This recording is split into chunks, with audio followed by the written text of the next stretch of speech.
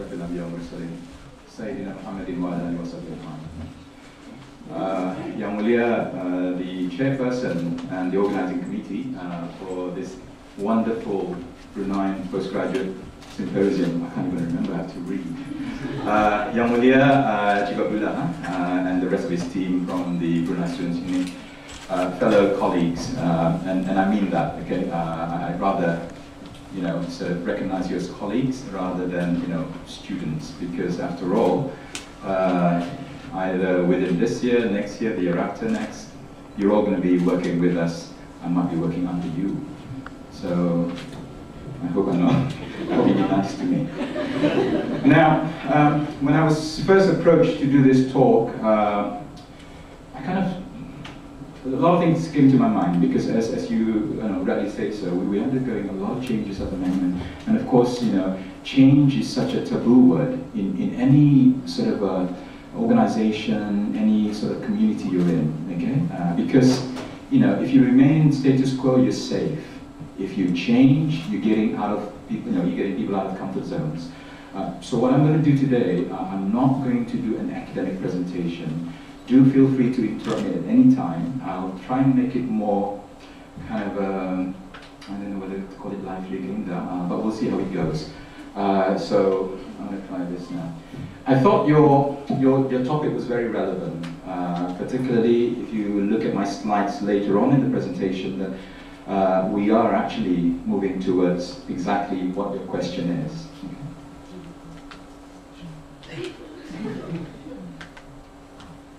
Okay.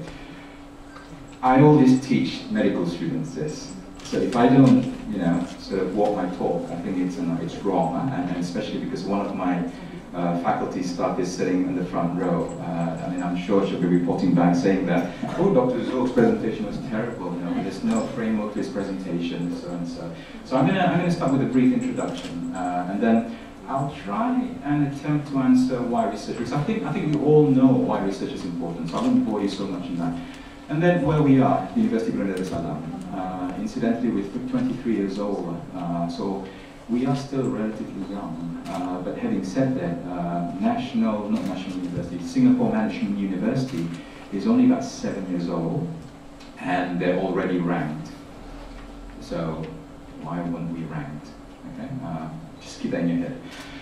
What our strategies are, and I try and come up with some conclusion. If I have time, I really want to show you a video later on, only if I have time. So can someone give me a 10-minute warning, not 5 minutes, so I can go on. Just to remind everyone, does anyone know about Wawasan 2035? I presume some people might have read it, some people might know it in depth, and others might not know about it because you're so far away from Brunei. Okay? Basically, our Vision 25 states that by 2035, Brunei Darussalam will be known around the world for its accomplishment of well-educated and highly skilled people, meaning you guys, okay, and future generations. Number two, well known for its quality of life, and finally, the dynamic and sustainable economy. Now, 2035, we are now 29. It's not really a long way to go. We're talking about what, 26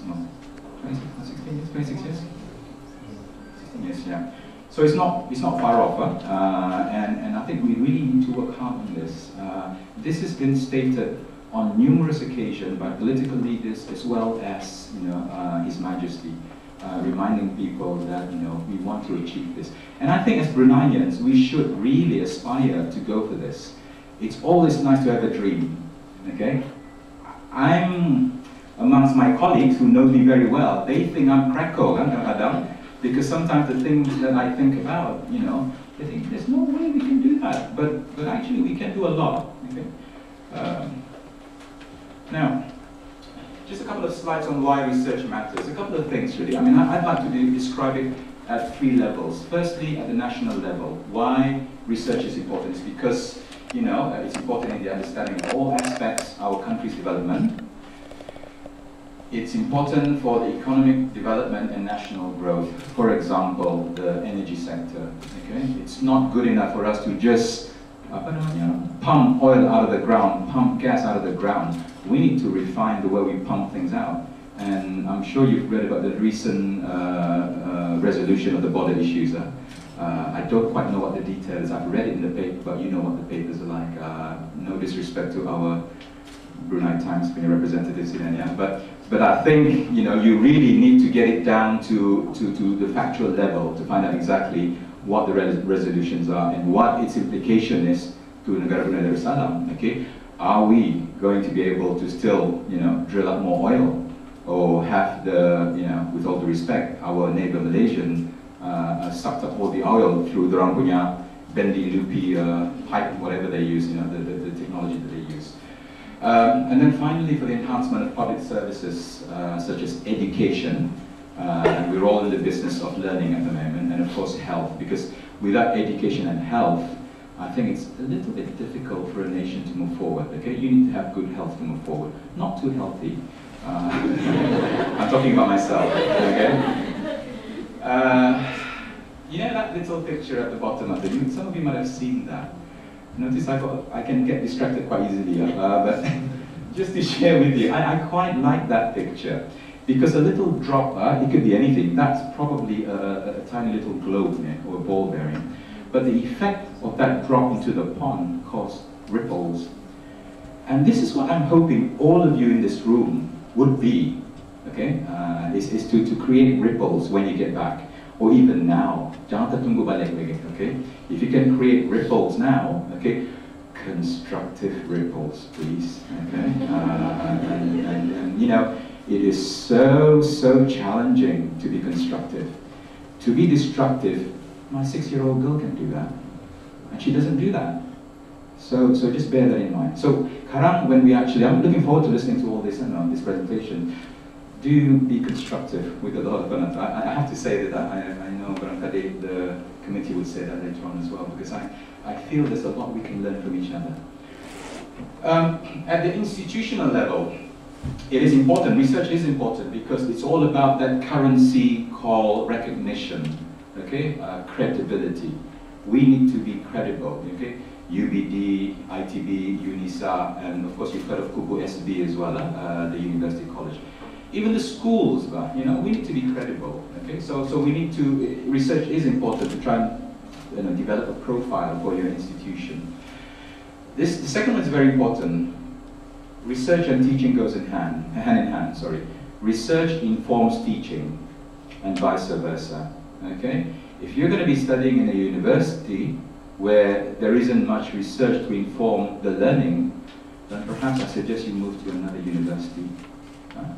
Because these are where we are heading towards now. And I know, barangkali, I can say that from my heart of heart, UBD has been severely criticized for that in the past, and we're working very hard actually to move away from that now. Okay, for so long we've been a teaching university, but I think a teaching university on its own will not survive. Okay, we need to have research as well.